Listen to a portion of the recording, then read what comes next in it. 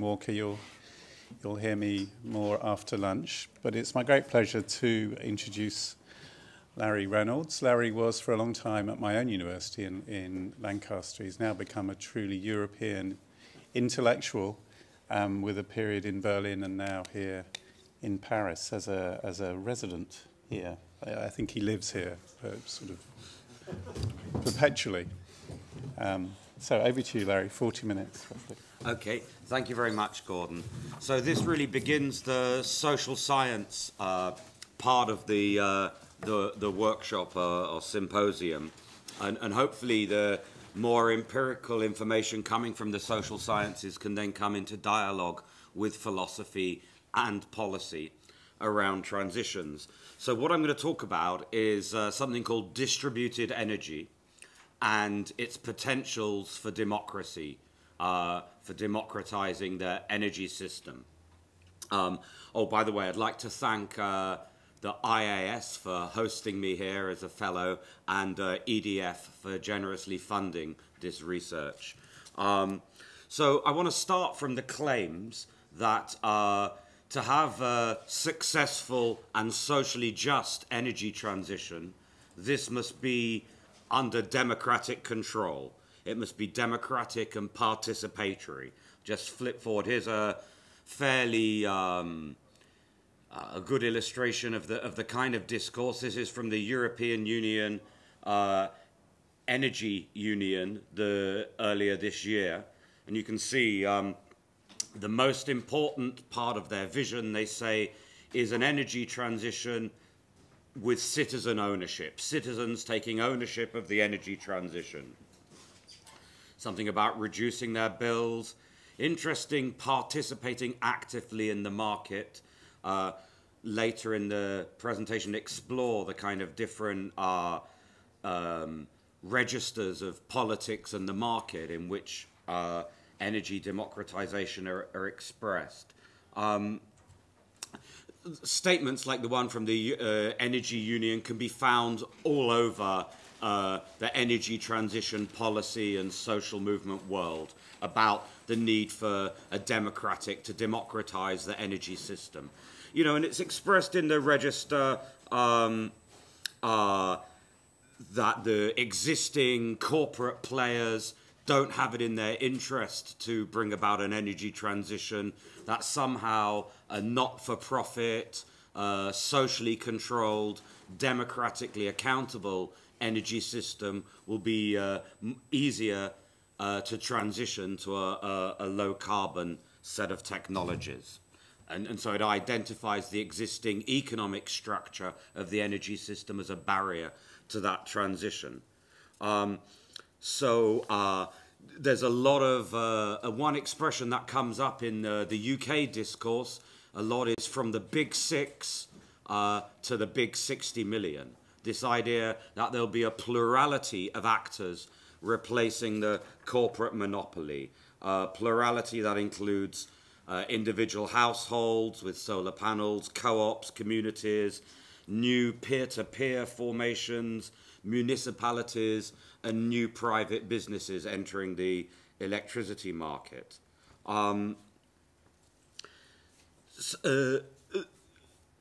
Okay. So I want to explore the different visions of energy democracy that might occur within distributed energy. And I'm going to try and analyze different statements and manifestations of the energy democracy discourse along a series of parallel kind of axes or binaries, really. So one register of analysis would be whether this is a form of representative democracy or participatory democracy. Another is the question of scale, hence the title, Scales of Justice, in terms of what scale of governance of transition is appropriate and is happening. So between the national or local scale energy transition and energy projects, whether the participation of the public is understood as being a collective participation with some kind of deliberative democracy, or individualized participation, the collective or the individual. Another binary is whether this is seen as manifest energy democracy comes through some sort of energy commons or an energy market. And finally, whether people are interpolated into this new energy system in the mode of being citizens or being consumers. Now, these binaries, I kind of also want to emphasize when I get into the detail that there's often blurred lines, those nice little slashes between the binaries. You know, often a manifestation of an energy democracy discourse can be both, you know, a citizen and a consumer. Hold it. So, I'm going to kind of look at four kind of mega trends, really, that are happening. I'm just playing with the device here. That's it. So the first is distributed energy, and I'll explain what these are to those people unfamiliar with these terms in the next few slides. So the question of distributed energy, what is this? The idea of an energy generation plant being more small scale and distributed, whether this would lead to new distributions of ownership, political power, and accountability. The distributed energy is emerging at the same time as two other developments, both more technical and economic developments, the first being smart grids, the convergence of information technology with the energy system, which in some visions, the smart grid will change the energy system as dramatically as the internet and mobile phones have changed communication. But all this also occurs within the context of market liberalization, of a series of changes in the structure of the energy market with new entrants, with consumer choice. So this energy democracy movement and the various manifestations of that energy democracy movement occur within this context of three other socio-technical economic changes: smart grids, distributed energy, and the liberalized market.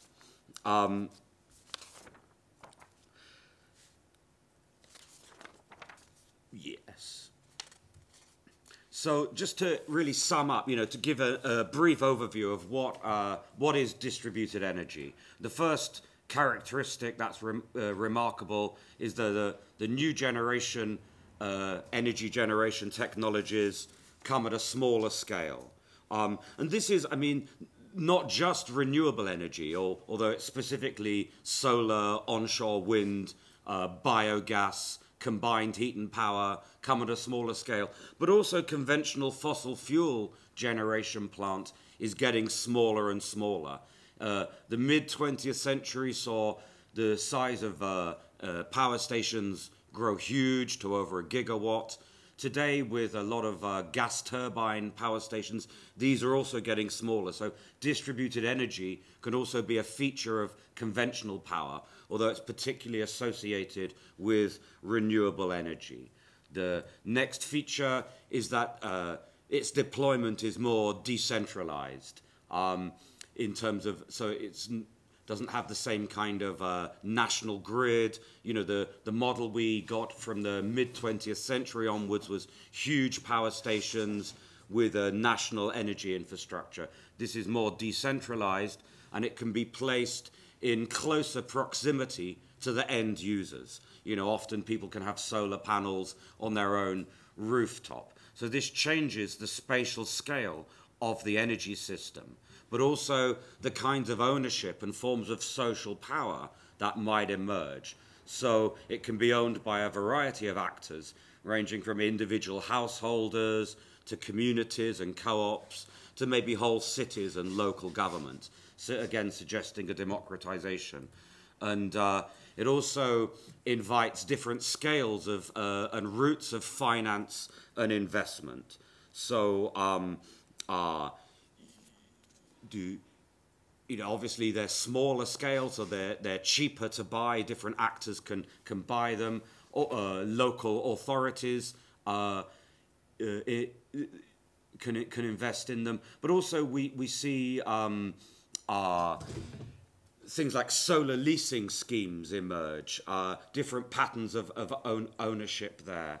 And finally, the distributed energy has different scales and dynamics of energy distribution, from national transmission networks to more regional and local energy distribution networks. Also, the dynamics of the electricity distribution, instead of just being a simple one-way from the center to the periphery, can become two-way. I'll describe that in more detail when I come on to smart grids. But just a bit of the political economy around... goodness me, a bit of the political economy around distributed energy. So a lot of this really comes from the German pioneers of feed-in tariffs, really the idea of an energy transition from below. So unlike previous energy transitions with big, expensive, centralized plant, this energy transition can be brought about in part as a mass consumer item revolution. Really in a similar way to Fordism emerged in the mid-20th century, everybody being, increasingly able to buy their own individual car, which revolutionized the economy. Now everyone can buy their own power station, their own solar panels, and it emerges as a mass consumer project.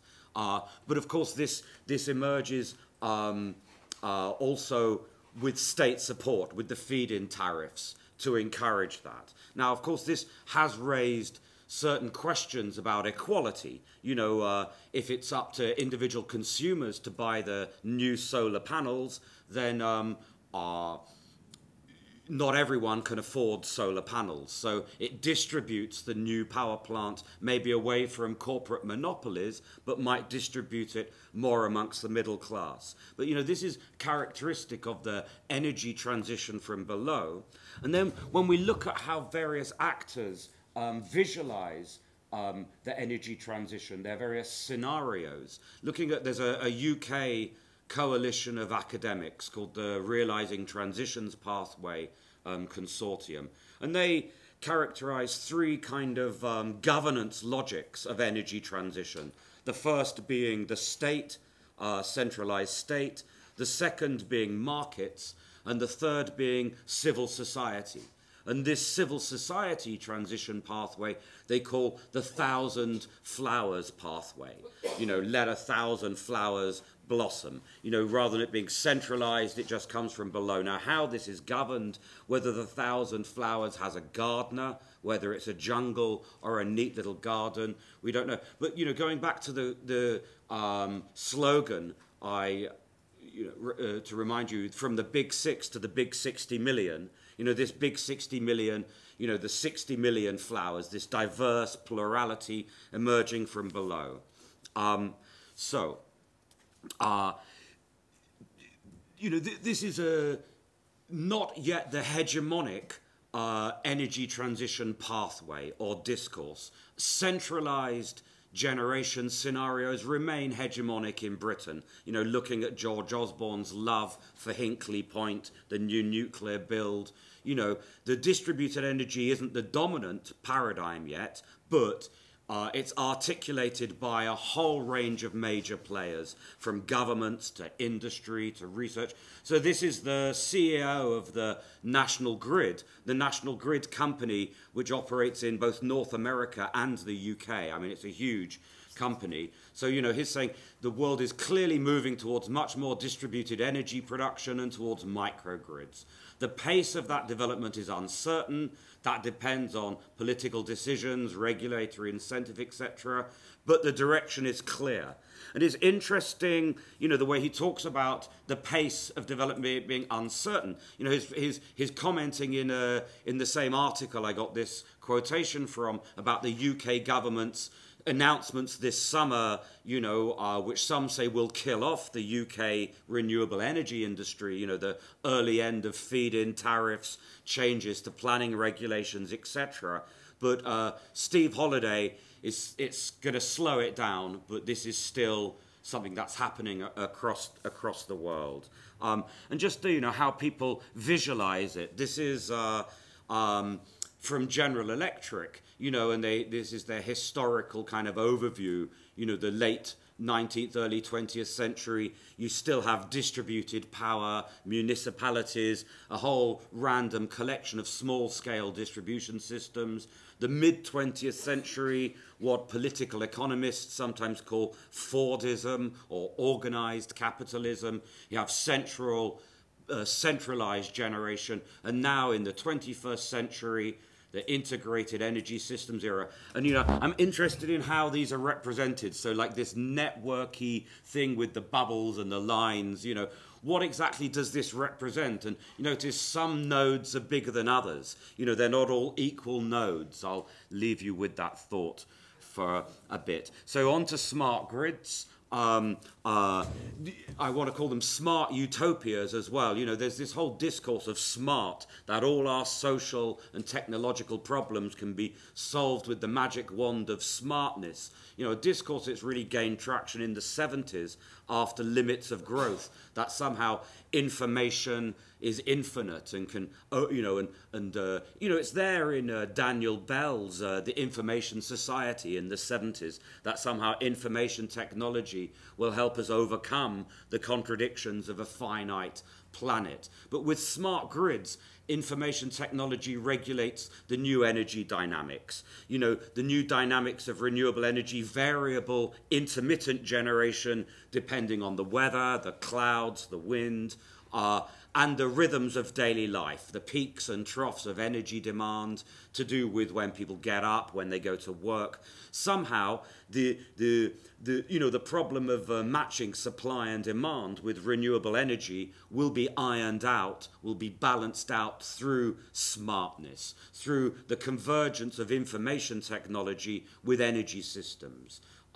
This can be done through demand response. So you have a smart meter and price signals. So it's a kind of market structure of price signals, but a kind of cyber governance structure as well. So when the energy is cheap, oh, it's sunny, there's plenty of solar power in the grid at the moment, because of course electricity can't be stored, or not yet.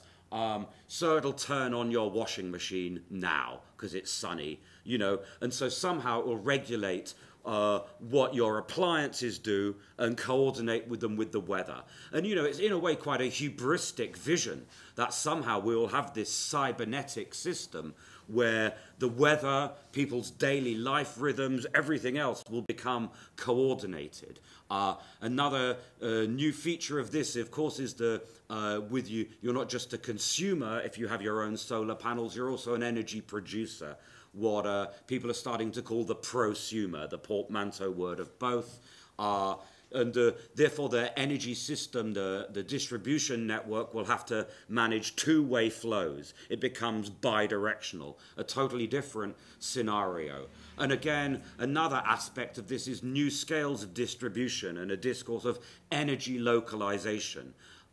This comes in with a whole series of registers of legitimating a local wind farm by allowing people nearby the wind farm to have cheaper electricity from that rather than feeding it onto a national grid. So there's, at the moment, electricity on the national grid is balanced through some kind of unit of information and commerce called a national balancing unit. But they're developing on the horizon this idea of local balancing units. So energy can be localized. German villages are already talking about local energy. But again, I want to talk about the kind of distributional and social justice aspects of this, of when energy is localized, who's included, who's excluded. Finally, just to bear in mind when we're thinking about smart grids that and energy democracy, that it's not only just how we govern the energy system, but how the energy system governs us, how it's biopolitical, you know, this network of devices and smart meters to alter our behavior. You know, you can read it through Foucauldian spectacles, if you want. Okay, good. So this is the Max Planck Society, how they visualize it. You know, I think it's very pretty. You know, and again, you can see, don't know if anyone's read Deleuze and Guattari's Thousand Plateaux, but you know, this seems to suggest the move from the arboreal, the tree-like, the trunk, the centralized, unidirectional, unilinear, to something more rhizomatic and networked. Now, that's an old-fashioned point when it comes to network society. Every sociologist drones on and on about this rhizomatic network structure, but this is also what can happen to the energy system and the kind of social relations that might be co-produced along with it. So the next feature that this energy democracy might emerge within is market liberalization, which followed privatization. Privatization moved it from a state monopoly, a state capitalist monopoly, to private capitalist monopolies. This market liberalization tries to demonopolize through first allowing new entrants to the electricity market to be able to sell their electricity to the network. And secondly, these are shifts that happened in the 90s and the beginning of this century. The other shift is allowing consumers to switch between different suppliers, to create more market competition, which in some versions is more democratic. I'll go into more detail of this later. The Ofgem, the regulator in the UK, have been talking about new entrants into the market and non-traditional business models. This is also featuring the Competition and Markets Authority investigation this year. So, you know, the paradox really is that a lot of energy democracy discourses talk about the re-socialization and the deprivatization of energy, and yet a lot of these new social, community and municipal players, the only way they can enter the energy system is through market liberalization. So, you know, is market liberalization a route to energy democracy, but also how does this liberal market shape what democracy might mean and the different imaginaries of democracy? Good. Right, so here we are on energy democracy, and I'm going to try and take a look at the different, I'm going to give a few examples of energy democracy movements and discourses and place them along a kind of spectrum. And the kind of ideas I'm playing with to analyze these different discourses are looking first at representative versus participatory democracy. Representative democracy tends to be associated with institutions on the national scale, but I'm going to describe it representative democracy, representative energy democracy is, you know, fairly conventional. We elect the government somehow regulates the energy system, you know, and that's a very weak form of energy democracy, quite far removed. But again, it had two phases. One, the nationalized period following the war, and then in the last quarter of the 20th century, the privatized period, perhaps an even weaker form of energy democracy. And the participatory democracy, which tends to envisage operation on a much more local scale. But again, it can have different, there can be different versions of participatory democracy. There can be a neoliberal, marketized version of participatory democracy and a neo-social democratic one. But, you know, participatory democracy really emerges from a critique of the limits of representative democracy. The common features really, it's a desire to be present rather than simply represented. It's against distant centers of power and wants power to be more localized. It valorizes being self-governing and autonomous. It emphasizes everyday life and decisions in your everyday life. So the location of participatory democracy is often envisaged as the workplace, the community, or a local energy system or a local renewable energy product. It also relates to the idea of, the politics isn't simply a sphere that should be separate from economics, but somehow democracy should govern everyday economic life as well, the things that affect people every day. Another aspect I want to bring in really comes from Bruno Latour's idea that democracy is object-oriented, that people, that publics, that communities are formed, come into being around objects, around material structures, around infrastructures and infrastructural commons. So how a kind of actor network take on it, how a democratic community might emerge around a particular energy product. Again, it emphasizes localism, small is beautiful, decentered networks, and this participatory democracy, there can be communitarian versions which kind of blur into versions more compatible with a neoliberal big society localism characteristic of the Cameron government.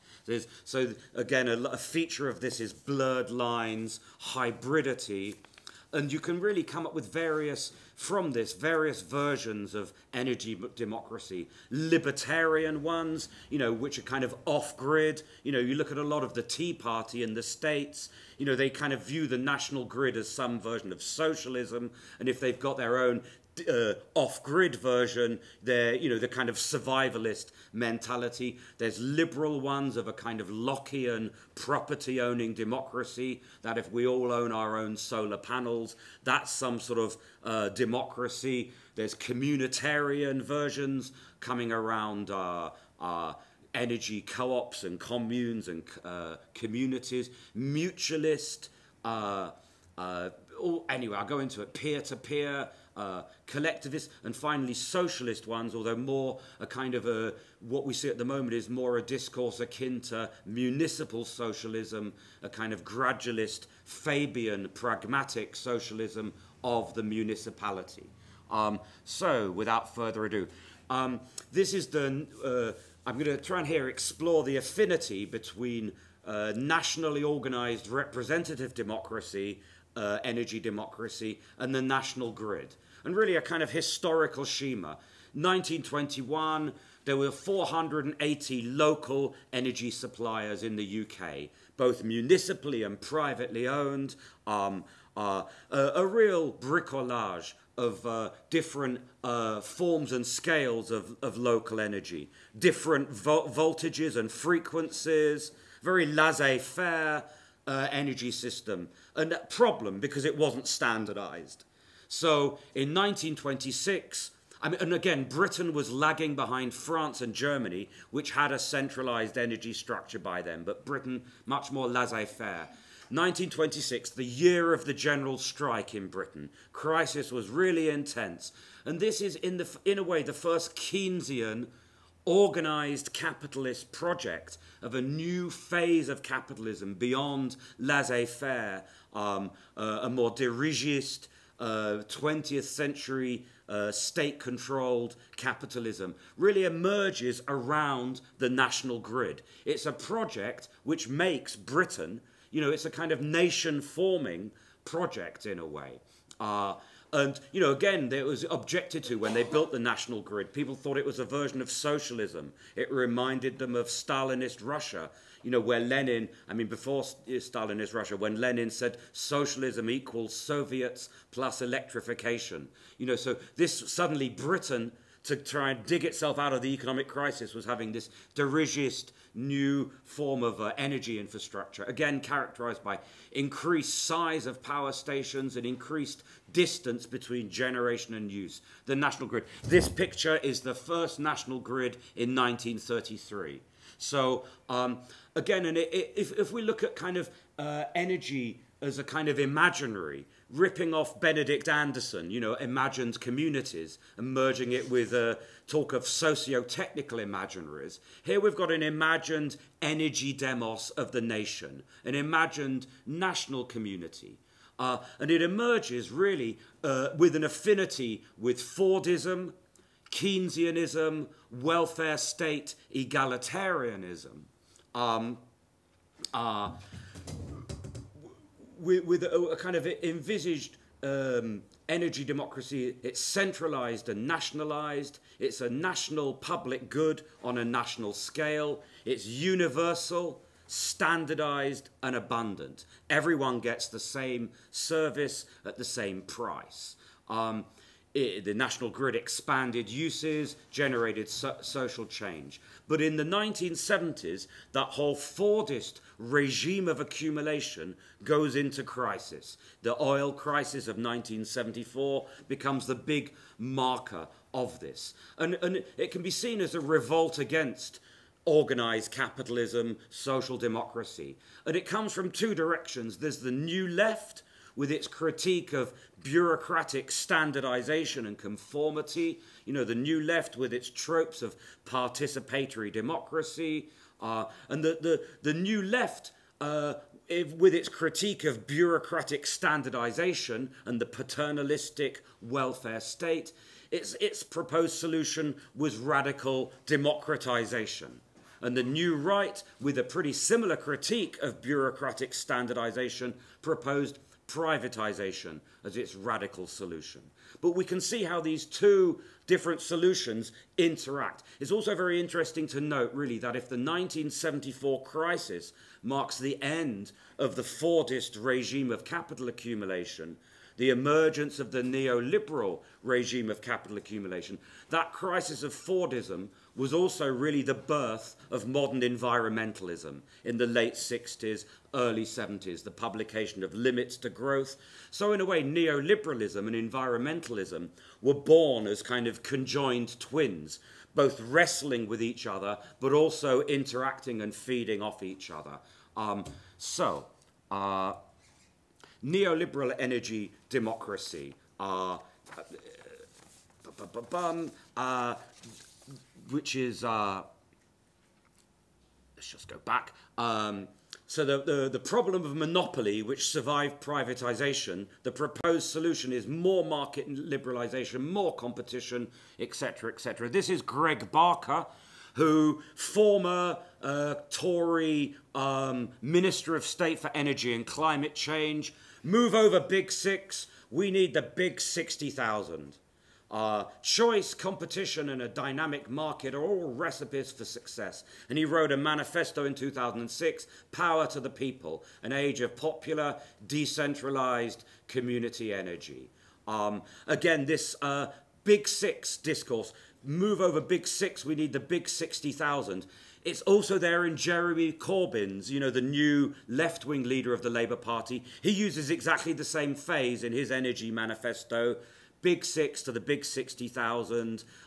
Again, a plurality of players. He's saying we're not going to return to state, centralised state nationalisation, but social ownership in, you know, a plurality of forms. This discourse emerges on the left and the right, and I'm going to try and talk about important divergences, but also important convergences. I was going to put a picture of this gentleman holding a little porcine animal, but I thought that would be cruel. So this is... Okay, this is Call Me Dave, Dave Cameron. This is the speech he did in 2007. Power to the people, the decentralized energy revolution. The bureaucratic age is over. The information revolution and advances in technology mean that the politics of the bureaucratic age is ended. We can put real power in people's hands. That's what decentralized energy is all about. It's energy for the post-bureaucratic age. So, you know, this is not just a left-wing phenomena. You know, it's on left and right. You can find these statements from all sorts of business gurus, big players in industry. So this is from the Ofgem, the UK regulator, they had a consultation this year on non-traditional business models supporting transformative change in the energy market. So it's this discourse of disruptive innovation. Okay, so here they're looking at the new entrants into the energy market. Community energy organizations, community energy projects, municipal energy projects. You know, they talk about remunicipalization, local authorities running their own energy supply companies, housing associations, the bundled services in the middle. The most interesting part there is the move from energy as a bulk commodity supplied as a universal standard to energy as a service. So an energy company will just sell you a warm room rather than units of metered electricity. You know, they'll sell you the warm room by providing insulation, perhaps. So it's a move, again, away from a Fordist bulk commodity to flexible markets, specialized markets. And again, most interestingly, in the blue box on the right is a whole form of new social forms. If there's this new energy landscape of small producers, then there's all sorts of new forms of association which can emerge between them. They're looking at peer-to-peer energy exchanges between individual owners of solar grids or wind farms and individual consumers, virtual power stations where maybe a neighborhood of solar panel owners can become a virtual power station through magic of software. Okay, so communities of energy. The first one, this is the more communitarian version of energy democracy. Again, it raises questions. What is a community? Is a local authority a community, or is a community just a more localized? Is it just an aggregation of private individuals, or does it involve public bodies? Communities and energy systems are co-constructed together. Anyway, since I'm running out of time, I'll just quickly skip beyond this slide. But a few salient points to flag up is that communities aren't homogeneous and they can contain inequalities. So we should be alert that community energy isn't necessarily egalitarian. This is Westmill, a very, right-on project by some very progressive activists who have set it up. And they've got, hundreds or perhaps thousands of investors, small shareholders, who have bought into the solar and wind co-op within a 5-mile radius. And yet not everyone, of course, in the area can afford to buy shares. A lot of community energy try and sell shares at less than £10 and distribute ownership very widely, but it's still, it's a particular model of ownership and communitarian ownership. This is Julia Davenport of Good Energy, which is one of the new commercial entrants into the energy market. Again, I just selected those quotations really. This is a slightly different version of energy democracy. But again, it has a vision of energy democracy supports thousands of individual independent generators, a decentralized and democratic network. So democracy, therefore, is the end of monopoly and the distribution of ownership amongst thousands of people. But it doesn't necessarily have to be public ownership. It can be ownership by the public as a collection of private individuals. And again, okay, the small is beautiful trope, again, in the little bubble. So this is a more militant and explicitly socialist imaginary of energy democracy from the states-based to its global coalition, Trade Unions for Energy Democracy. Truly just transition for workers require reasserting public good over private greed. Equitable energy system can only occur decisive shift towards workers, communities and the public, democratic direction, public intervention, community control, and then most explicitly a transfer of resources, capital and infrastructure from private hands to a democratically controlled public sector. So this is the most explicitly socialist version of energy democracy, and it, rather than being an aggregation of private individuals forming the public, it's collectives forming public ownership. And this kind of crops up most within the energy municipalization discourse. It's really whenever you look at examples of energy municipalization in the UK, which is what this slide's all about, most of them refer to the German Energiewende and the municipalization happening there. So like in Hamburg, where they bought back the energy distribution network the city council has with the Unser Netz campaign. In Berlin, you know, where they tried to have a referendum, you know, to buy back the city energy supply. But it's a version of the collective demos, of the public engages with the energy system as a collective. So they campaign as a collective to demand a referendum as a social movement.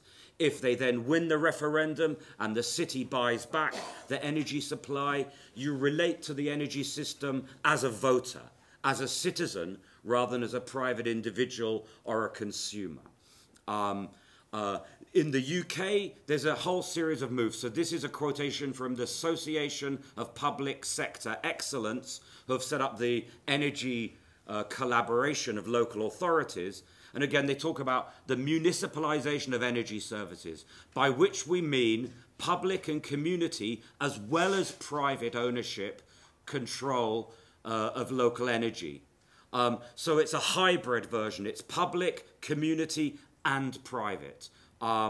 Again, other examples, Kate Henderson, the Town and Country Planning Association, talking about councils buying back control of the energy grid. That's still a long way away. What's happening in the UK is local government are becoming energy suppliers by entering into the energy market. So I've been interviewing people from various new municipal energy companies this summer. So this summer, Bristol City Council set up Bristol Energy, a wholly owned energy supply company owned by the local government. Nottingham have done the same. They're calling it Robin Hood Energy, after the local troublemaker who stole from the rich to give from the poor.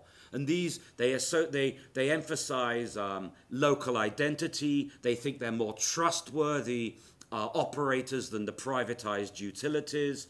But they hope to win over customer base through that trustworthiness, through a kind of market-led municipalization. Another example I've been interviewing is OVO Energy, which is another private company entering the new energy market, but it partners with local authorities. So it's partnering with Plymouth Council in the UK, Cheshire Council, loads of other councils, where it's a kind of public-private partnership. The council wins over the trust, and the OVO Energy, I don't know what they do, make the money, do the backroom stuff. Anyway, there's all sorts of interesting things going on there. That's energy municipalization. So finally, my conclusion, which I'll try and take like 3 minutes, 2 minutes, okay, 1 minute, okay. So to crudely arrange these discourses on a kind of left-right spectrum between a kind of homo economicus of the individual consumer mode, the market mode of energy governance, and the more political, collective, deliberative and democratic mode of the Zoon Politiken. So on the right-hand side, you know, the example of which I gave from Berlin, of the collective citizen of the demos. So how do you relate to your energy system? If you don't like what it's doing, you vote for a different city council. It becomes a political question. At the other end of the spectrum is a Tea Party symbol of individual off-grid libertarian solar owners resisting corporate control. Power to the people, that's the Tory decentralized energy manifesto. And in the middle are these kind of hybrid public-private partnerships, and also public-public partnerships, which can be a partnership between a local authority and an energy co-op. All sorts of interesting formations. PICLO is a new peer-to-peer energy network. But to really look at these different modes of engagement of the public within the energy system, on the Homo economicus side, really this is the public of the smart grid and the liberalized energy market. If you don't like your energy supply, you switch. You switch to a new supplier. And the idea that more competition and more switching mobile consumers will democratize the energy system somehow and lead it also to be more low carbon. But I kind of want to characterize this, maybe ask the question, is this the smart idiot?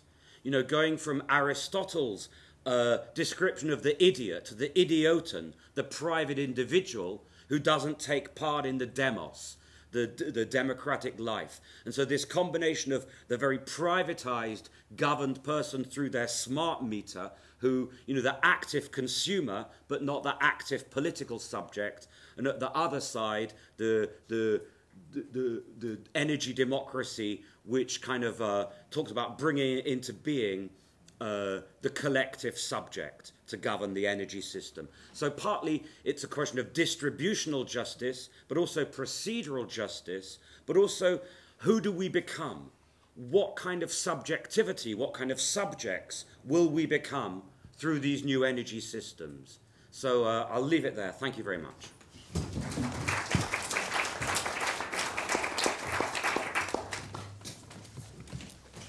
Thank you, Larry. That was fantastic. Sorry to have to push you on a bit at the end. Have you got that there? Yeah.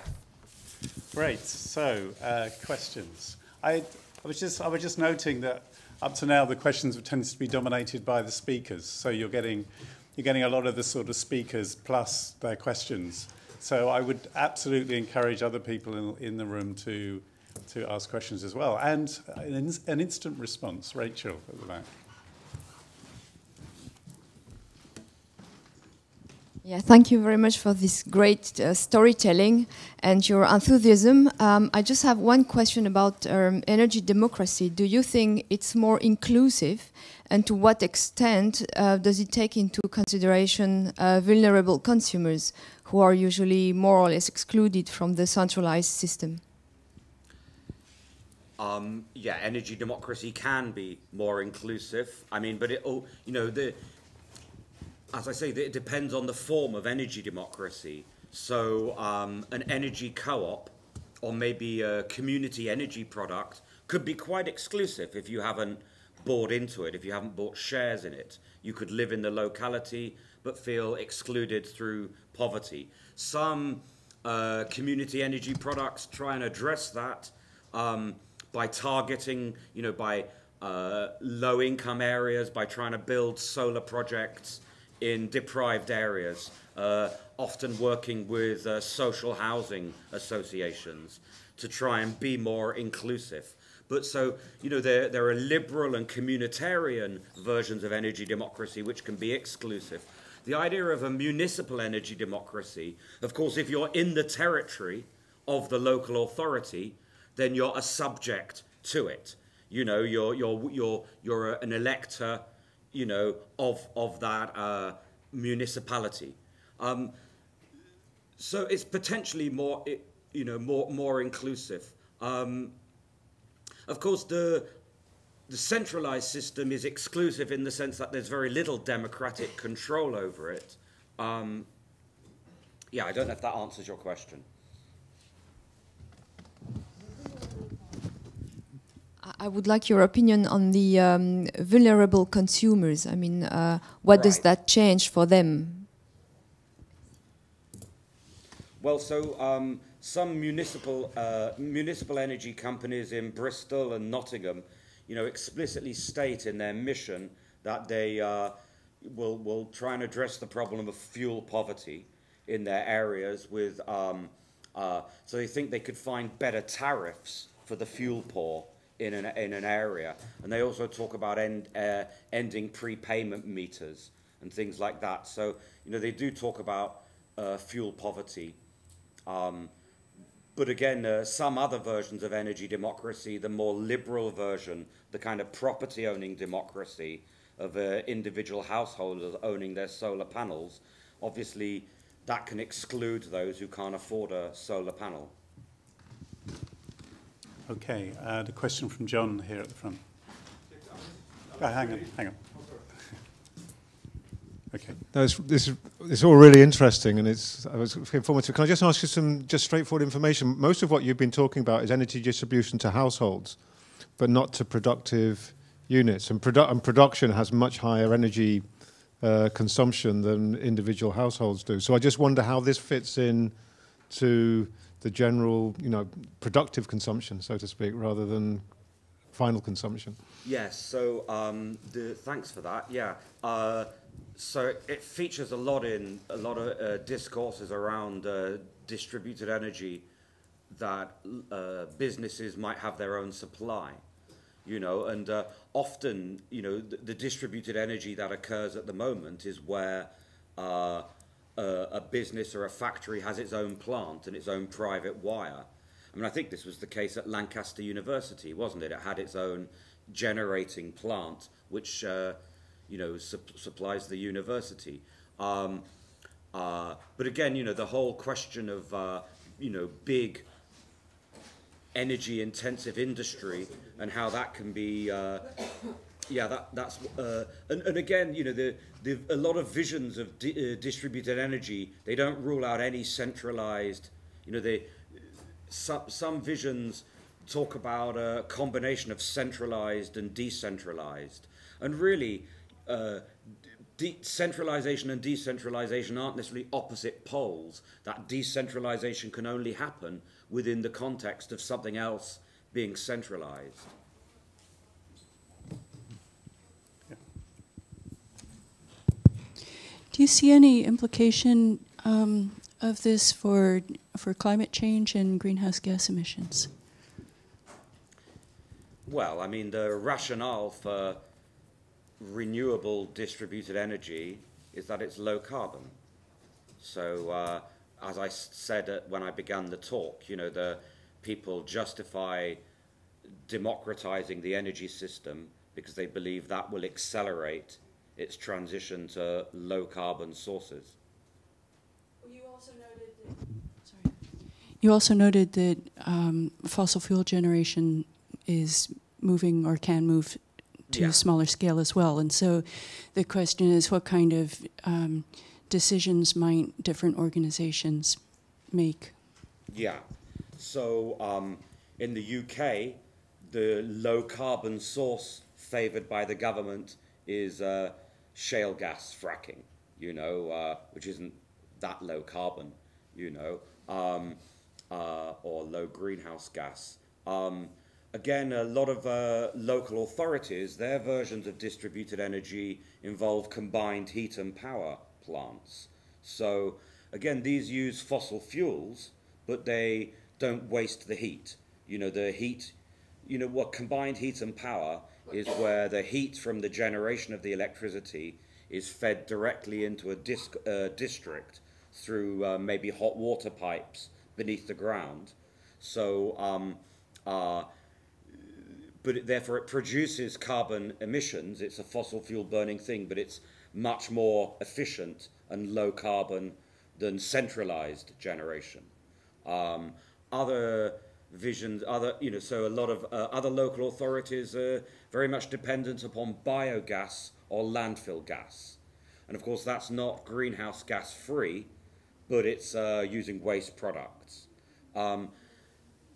So you can even have fossil fuels incorporated into distributed energy, but it still emits less carbon dioxide than centralized generation, where the heat is just wasted through cooling towers. But yeah, you're right. I mean, distributed energy isn't dependent upon renewable energy. They overlap, but they're not the same thing. But probably the renewable energy is by and large distributed energy. Although, of course, with large offshore wind farms, that can also be centralized. There's even talk of small-scale modular nuclear reactors currently in the UK, which could be distributed as well. I can't remember who else. Jérémy, and then, yeah. Oh, thanks very much, Larry. When I was at school, we had to study the Australian gold rushes in the 1850s, right? And the only thing I remember from that is that if you want to get rich in a gold rush, you don't go looking for gold. What you do is you sell shovels. And isn't there kind of a parallel here in that lots of the distributed energy, well, as far as I know, all of the distributed energy systems are sold by very large and increasingly larger private companies. So even though the distribution of the sources of energy production might be more democratic, Yes. the infrastructure itself is still very much in the big companies' hands. So how does that fact, that might be a little unfair to your analysis, but how does that kind of fact alter what you want to say about it? Thank you for that point. I actually was having this real feeling of horror because I was going to make that very point on around slide 2. And as I was just ticking through my brain of important points I missed, so that's marvelous. It's almost telepathy that you've said that. And it's true. So with the producers of solar panels have become more and more centralized. So especially the feed-in tariff that, when Germany developed the feed-in tariff policy, it wanted to generate this energy transition from below by small petty owners and producers, but it also wanted to support a new industry in Germany of solar panel manufacture. But within a globalized liberal market, most of the German solar panel manufacturers have failed, and solar panel manufacturing has been centralized in China. And we're seeing increased monopoly over that aspect of the market. So exactly, there's a dialectic of centralization and decentralization. While there's decentralization in one aspect of the system in terms of ownership of generation capacity, there's centralization of production.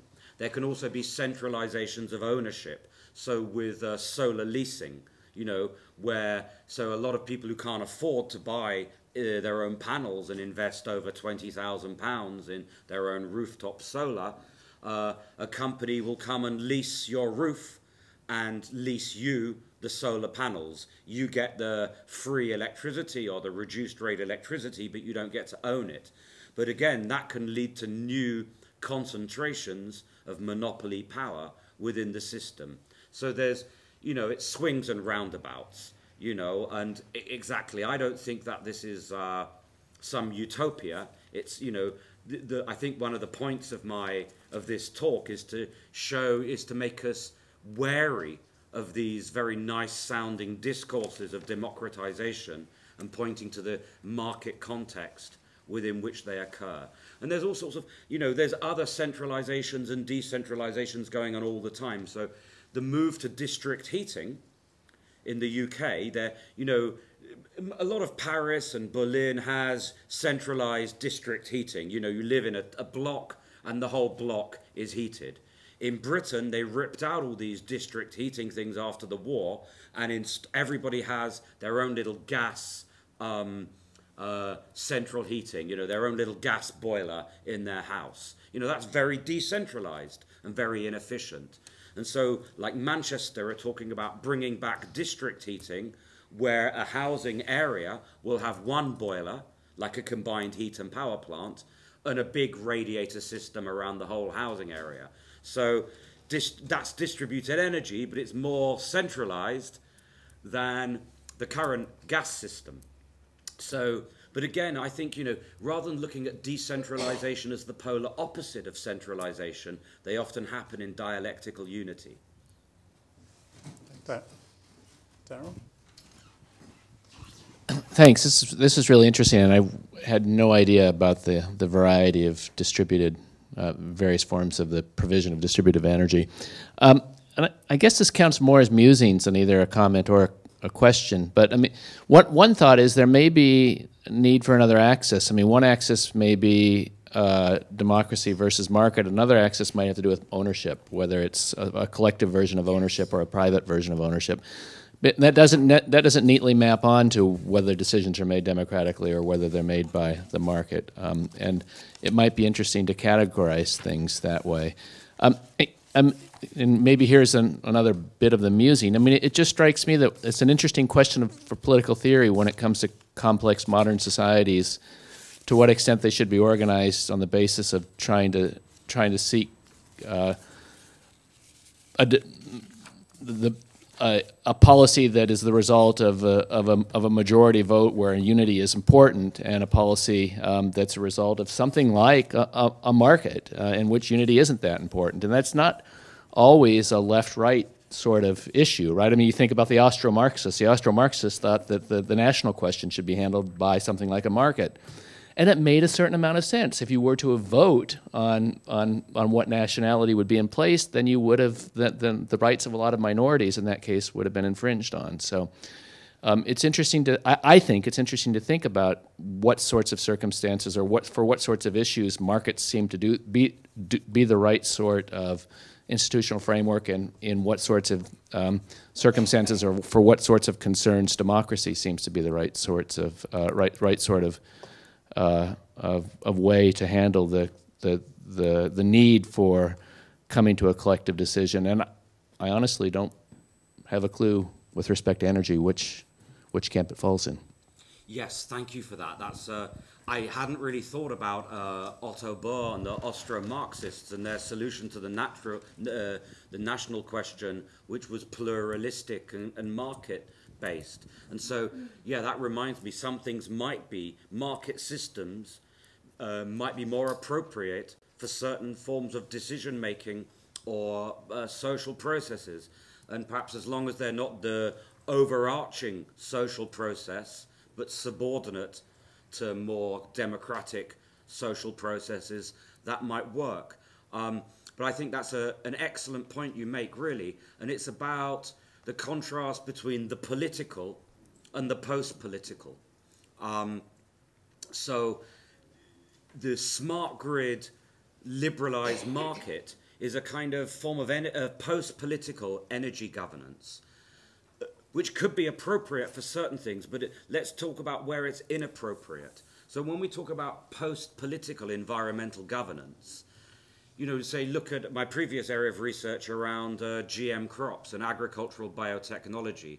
You know, the EU tried to govern this environmental controversy through segregated markets, through GM and non-GM products. So if you didn't like the agro-industrial system around GM food, you could choose to buy organic, GM-free. If you like, if on the other hand, you know, so it turns a political question into an individual question of consumer choice, and it depoliticizes the question. And but it also seems a bit absurd, because the eco-agricultural system is a collective. You know, there's one. You know, the same with the climate. So I saw one system where someone had tried to devise a low carbon product. So you would have a low carbon label, and you would buy only low carbon things. But if you weren't that bothered about climate change, you wouldn't buy low carbon things. And so the market gives us this choice. But of course then, you know, when dramatic climate change really kicks in and the methane's melting in the Siberia and everything's going horrendous, you can't take your receipts and say to the Lord or the cosmos, here are my low carbon receipts from all my purchases, please exempt me from this collective hell. You know, this post-political individualized market governance seems absurd when it comes. But this is also why people favor it. You know, if the transition to a low-carbon socio-technical infrastructure and economy is seen as controversial, a lot of people seem to imagine we can bypass politics through technological innovation and markets. And that can be an illegitimate short-circuiting of the political process. But in other situations, that can be really useful, like the Austro-Marxists, perhaps really wanting to short-circuit the political process, because if nationality and ethnicity become politicized in the Balkans, you get, you know, genocides and things like that. So it might be sometimes appropriate to diffuse a political situation through that pluralistic thing. But maybe when we're making collective choices about greenhouse gas emissions and future energy systems, this post-political individualized mode of governance is exactly what we want to avoid. I was just building up to ask my own question using chair's prerogative, but I'm actually going to use chair's prerogative to say it's now time for lunch because we've delayed it by 15 minutes and we should push on. So thank you ever so much, Larry. There was an enormous amount in that presentation that I'm sure we can get value from discussing in other fora. So thank you very much. Cheers.